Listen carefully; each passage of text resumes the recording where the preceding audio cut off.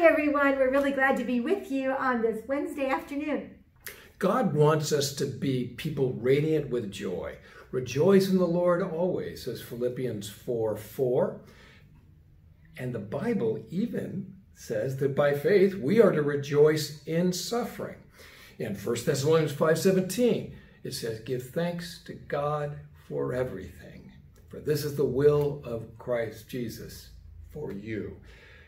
That's hard, but people of faith can do it. To be grateful as a believer is to be aware of how we've got really big blessings, even when so many other things in our life are not going right.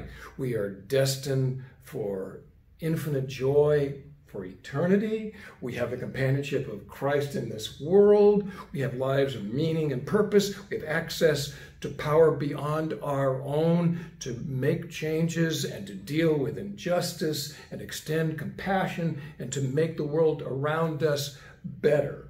We always have a million different things to give thanks for, even the big things that happen in our lives.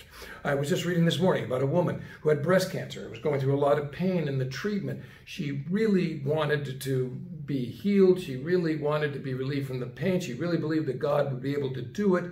But what she most prayed about and what she would be giving thanks for was if through the whole process, however it turned out, she would be in her character refined like gold and would shine with the radiance of the Lord as a witness and an encouragement to others. So we have big things to give thanks for, as well as a lot of little things if we have the eyes to notice and to rejoice in them.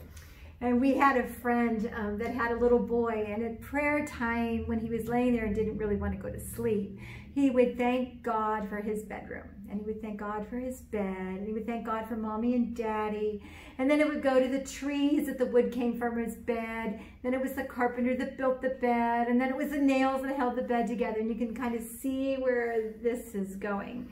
And Dad was in a crisis because he didn't want to stop his child from having a thank-filled heart, but he knew the child really just wanted to go to bed. So we're not learning from that to procrastinate with God. But the takeaway is to be thankful for the little things, for that carpenter, for the nails that were holding the bed together, for the tree that's out there, and for us in life to have eyes to see the little things, for sliced bread that we can make a sandwich easily that doesn't fall apart, for Post-it notes that we can mark things and not mark our book when we're using the Post-it note. So we just give you encouragement to look for the big things and give thanks to God for. Look for the little things as well. All of it can be a blessing when you have eyes to see. We look forward to seeing you on Friday. Bye-bye.